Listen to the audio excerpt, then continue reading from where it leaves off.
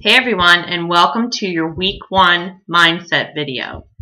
The topic of this week is going to be eating out. I'm going to go over some tips that have worked for me in the past. All these are things that I have learned from trial and error and ways that I've been able to help others with, some tips with eating out. We all love to go out and socialize and have a good time, but when you're trying to lose weight and you're trying to eat healthy, sometimes it can be very frustrating or just downright embarrassing depending on the friends you're with. So I want to set you up so that you don't go through any of those types of things whenever you're headed out with friends, family, or your significant other. Ways of getting out and socializing, make it about the people you're with. Enjoy talking with them. You don't have to constantly be stuffing your face to have a good time. But it can be hard to eat out and eat healthy. So tip number 1 is going to be to pre-plan. Now, whenever you go out to eat, some of the best tips that I have found is 1, going online. You can go online on your computer, you can go online on your phone, and check out the menu before you go. A lot of times restaurants will give you the calorie content, what's in the food that they prepare. You can really study beforehand to see keywords and elements like grilled, stay away from sauteed. And that way you can know what you're going to eat and have a good feeling and knowing that you'll be prepared and not have to sit and flip through the menu and be the last to order and worry about everything that you're going to put into your mouth. So you'll have a way of knowing beforehand. And a lot of times too, they'll tell you online the calorie content. You'll be amazed at some of the food you've been eating that you think is healthy, but because of the sauces or the way they cook it, it may not be, so that you can tweak it and follow your healthy eating habits while you're away from home. MyFitnessPal is a great app on the phone, or you can go to myfitnesspal.com and it'll actually let you put in the restaurant and you can see exactly how much fat content, calories, and whatnot is in your food. Second tip, I think that is a great tip. Be the first to order. When you're out with friends, you know what you're going to be eating because you've already looked at the menu online. You can fake it and browse through the menu, find your menu item, and be the first to order. That way you're not tempted by what others are ordering. If they're ordering pizza or, the cheese fries. And hey, you may make them make a better decision just by what you're ordering. I found that whenever I'm the first to order, that it kind of takes that pressure off of ordering. And, everybody else is eating that. And I'm going to feel really, it's going to be sad when I order my grilled chicken salad. But there's a lot of menu items out there. And sometimes, too, if you pick the restaurant that you're going to, then you know what you can have at certain places. And sometimes it makes it a little bit easier than going to, the bar down the street that has your favorite wings. But definitely want to pre-plan, and you definitely want to be the first to order. Number 3, have it your way. Don't be afraid to ask the server to make things different. I've worked in restaurants throughout high school and college, and servers are really, I think more now than whenever I did it because of allergies, but saying you're sensitive to something can give them kind of a key point to, oh, she may have an allergy to this, so I'm going to take this really serious. You don't have to tell the server you're on a diet, and you don't have to tell the server, exactly what you're doing, but saying you are sensitive to, butter, or sensitive to, frying oils or things like that, that kind of gives you more of an ease to talk into how you want your food prepared.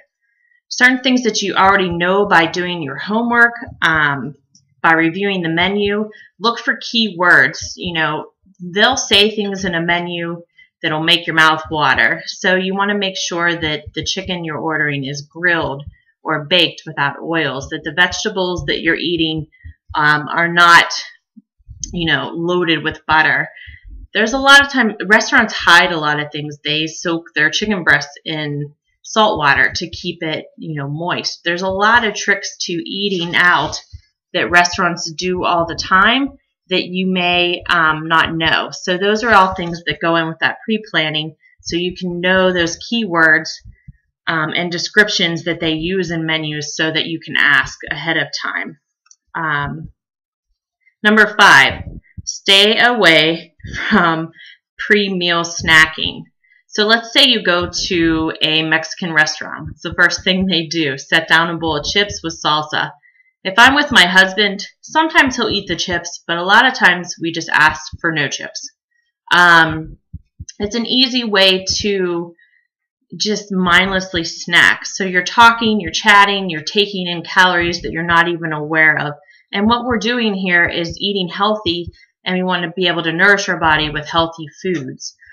So no mindless snacking. So say you're at an Italian restaurant and they bring that bread basket.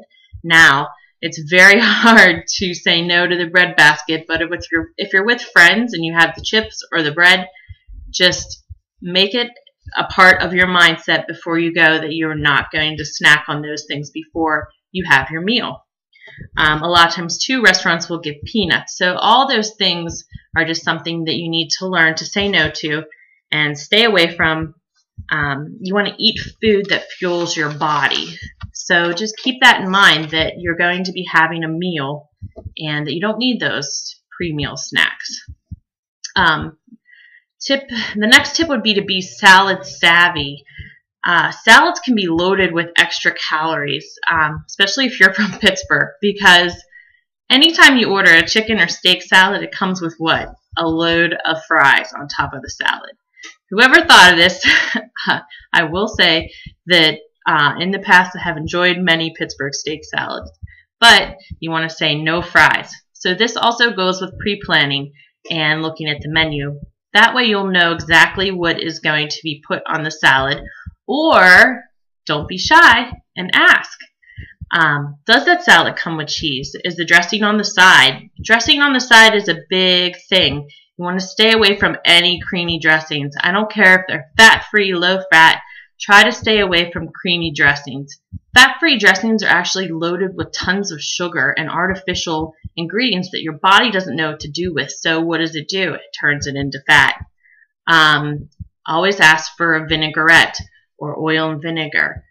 And always ask for it on the side. That way you control how many calories you take in by that salad dressing. You definitely want to ask for cheese on the side. If you want to have a little bit of cheese, that's fine on your salad, but those are just key tips to ask for ahead of time so that you're not bombarded when you get your salad. Definitely no croutons, no bacon bits, no there's tons of things that they put onto salads. But one great thing that you can ask the server is, can you add extra vegetables? So I want my dressing on the side. Is my chicken or fish grilled? If it's baked, is there anything added on top of it, or is it cooked in cooking spray? And salad dressing on the side, baked fish, grilled fish or chicken, cheese on the side, no croutons, extra veggies, and boom. Eventually it'll start to get easier and it'll just come out of your mouth. Not saying that when you go out to eat, the only thing you can eat is a salad, because as long as you're pre-planning, you may find something else on the menu that is suitable for your diet. And definitely no breadstick with the salad. Yeah, that's a definite no, because they're loaded with butter, garlicky butter. But those are easy things that you'll just get into habit of saying no to, and when you leave the restaurant, you'll feel better because of it. So this is the big one. Alcohol. I love it. You love it. Let's face it. We all enjoy having a drink now and then. And I always get asked this. I can't do that because I don't want to eliminate my alcohol. I'm not saying that you can't have alcohol, but just be mindful that beer, wine, and liquor are all calories. So you're intaking more calories than you normally would. Maybe limit your alcohol to a special occasion, or if you're really watching, a special occasion. If you're a person that comes home, cooks dinner with a glass of wine, maybe limit your alcohol intake to the weekends. But one tip I want to give you is every time you have an alcoholic beverage, make it a point to have a glass of water. So if I have a glass of wine, I have a glass of water. And I have to finish that water before I have another glass of wine. Because a lot of times you're drinking the alcohol because you're thirsty. So by doing that one for one, you'll eliminate some of the calories that you would be getting from the alcohol. Plus, when you drink, you're more likely to let your guard down and snack on things that you wouldn't, or maybe order a dessert. So it's just a little tip, and it's things that baby steps. So things over time. I'm not saying to eliminate alcohol completely, especially during the holidays and whatnot, but just try to do one alcohol, one water, and try to limit yourself to the weekends. The last tip that I'm going to go over with you is portion control. So restaurants have a way of giving us so much more than we need to eat in a meal. The plates are larger, the portions are bigger. So ask for a box. You can box your food up and take it home and eat it for lunch the next day. So say you ordered, a chicken breast dinner, and it comes with 2 chicken breasts. You're going to box one of those, and you load it up on your vegetables, and maybe you got a sweet potato. So you want to box half of that and take it home. Now you can eat your vegetables and your sweet potato, but you want to limit your portions. And a lot of times restaurants give us way much more than we need to eat in one portion. Or say if you're with your significant other, you could split a meal. And that's definitely a good way to save your calories plus save, your money. So portion control, and I am cooking right now. So take it slow, enjoy your food, enjoy your conversation, enjoy your friends and family, and don't put eating out, don't put the focus on the food when eating out. Stick to a palm size of protein, 2 hands together for your vegetables, and 1 handful of starchy carbs. So you can ask, instead of a baked potato, can I have a sweet potato? Butter, sour cream, all that on the side.